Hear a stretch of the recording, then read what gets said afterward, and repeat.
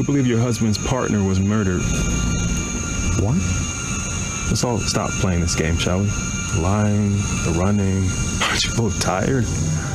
Welcome back, everyone. Matthew here with Cinegold, and today I'm bringing you the top 10 Netflix original series. This is my first series-related video, so if you find it helpful or enjoyable, don't forget to hit the like button. All right, let's get started. It's important that you realize there is a small medical procedure involved. Sorry for a game. Number 10, Black Mirror. Starting off our list with what's been one of the most popular series on Netflix, Black Mirror is a modern-day spin on the tried-and-true Twilight Zone formula. Making use of standalone episodes with big twist endings, Black Mirror has a heavy emphasis on technology and enjoys playing with our paranoias about an ever-changing high-tech world. The various episodes are loaded with well-known and talented actors. The reason I'm here is to introduce to you Ashley, too. If you've yet to check out this series, you need only to check out the infamous first episode, which asked the age-old question, would you spend the night with a pig on national television in order to save someone's life? 이 연못안에 시신이 몇 구가 있을 것 같으냐? Number 9, Kingdom. Kingdom is a Korean zombie series taking place in the 16th century Joseon dynasty. So yeah, obviously the zombies are awesome, but there's also a thick layer of political intrigue added over the top that makes this series completely mesmerizing. I really don't want to understate how entertaining this show can be. It's great for people who love The Walking Dead, and being the first Korean series on Netflix, its success paved the way for future juggernaut Squid Game. I definitely think it's worth checking out a few episodes of this show, as it's really a lot better than you'd think. I need your help, Matthew. You're the only person I can trust.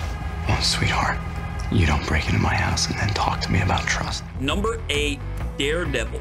Daredevil was the first Netflix series to take place in the Marvel Universe. The story follows blind lawyer Matt Murdock, who takes to the streets at night as Daredevil in order to fight for justice vigilante style. The series was a massive hit right out of the gate and opened the doors to successive superhero shows such as Jessica Jones and The Punisher. Honestly, you really don't even have to be a big superhero fan to get into the show, just a fan of good action and adventure. The show really raised the bar for the type of production values viewers can expect out of a series, and to top that off with some jaw-dropping action scenes.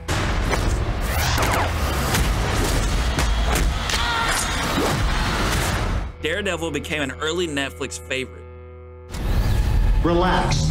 Why do I have this feeling we both know that you'd be better off dead? Number 7, Ozark. Ozark is a crime drama series starring the always amazing Jason Bateman. Bateman plays Marty Bird, who moves his family to the Lake of the Ozarks in Missouri in order to set up a money laundering operation, which he uses to pay off a drug lord. Ozark always reminded me a lot of Breaking Bad, although admittedly not as good as that all-time classic. They're both about seemingly normal families deeply dug into the world of crime, where they try to live out normal lives but find it not so easy. Ozark can be pretty addictive and is perfect for a long staycation binge. It's got its ups and downs, but I think most viewers end up getting pretty hooked. My name is Elizabeth. And long live Queen Elizabeth. Number 6, The Crown. The Crown is a historical drama chronicling the life of Queen Elizabeth II. It's also a powerful series that, while based in fact, does take some pretty big liberties with the story. The show is addictive in the best way and is pretty close to playing out like a true life Game of Thrones. I'll not kneel before my wife. Your wife is not asking you to. But my queen commands me. Yes. I beg you make an exception for me. No. Obviously, this is about a grand subject, and the lavish sets and breathtaking acting give the series the ambitious scope it deserves. If you're not the type of person to be bothered by a few inaccuracies here and there, The Crown might be the binge-worthy series you've been searching for. Wow! Wow! Guys, I really think we should turn back. You guys hear that? Number 5, Stranger Things. Science fiction / horror series set in the 1980s centers around a group of kids searching for their missing friend and the numerous bizarre occurrences happening around their small town. When Stranger Things was first announced, it looked like this cool little piece that might be attractive to nostalgia nerds or fans of early Spielberg. Something hungry for blood. What is it? The Demogorgon! We're in deep shit. But who could have foreseen the monster the show would become? The now record-breaking series, currently in its 4th season, Netflix claims that the average viewer is hooked by only the 2nd episode. So if you're one of the 5 people still on the fence about checking out the show, throw on those first 2 episodes and see what all the fuss is about.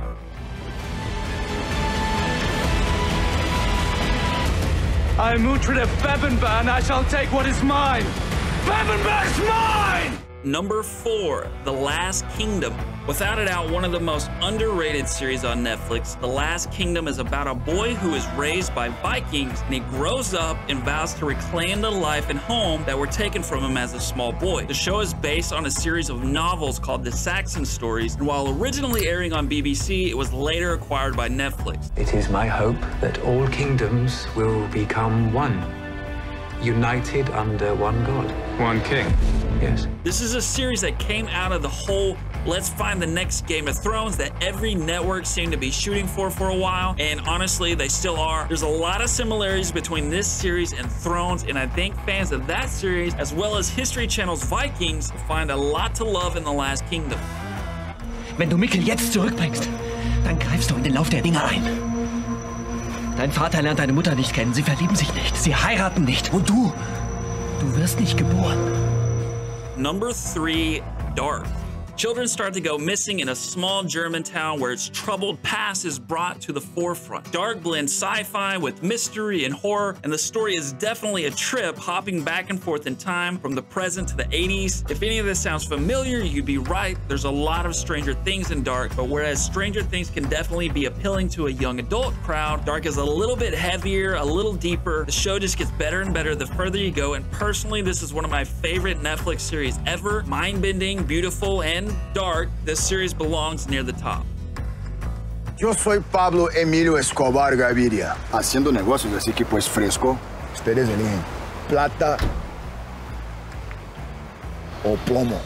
Number 2, Narcos. This Colombian-set series chronicles the rise of Pablo Escobar and his gargantuan drug empire. Narcos is an addictive true story and is all the more interesting due to the use of archival footage that is interlaced throughout the episodes. Narcos really starts to hit its stride around the 2nd season, and patient viewers are rewarded with one of the most thrilling series this side of Breaking Bad. It's worthy to highlight the phenomenal performance of Wagner Moura as Escobar, for which he would be nominated for 2 Golden Globes. Lo que me molesta a mí, su actitud de superioridad. Pacho, que no lo vayan a quebrar por eso. With 3 full seasons and an excellent spin-off called Narcos Mexico, there's plenty here to keep you hooked for a while. Before we get to number 1, make sure to subscribe to Senegal if you love movies and series and want to get more weekly recommendations. If you found this video helpful, please be sure to let me know by hitting the like button below. I knew a week before she died I was gonna kill her. So I got a claw hammer and I beat her to death. Then I cut her head off.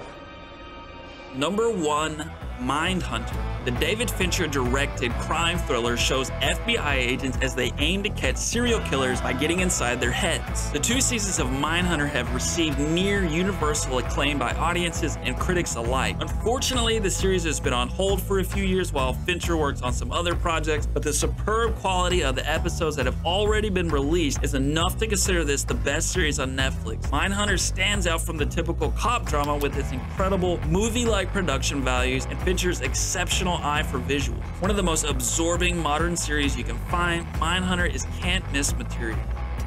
That's all for me today, folks. Thank you so much for watching. I will see you next time.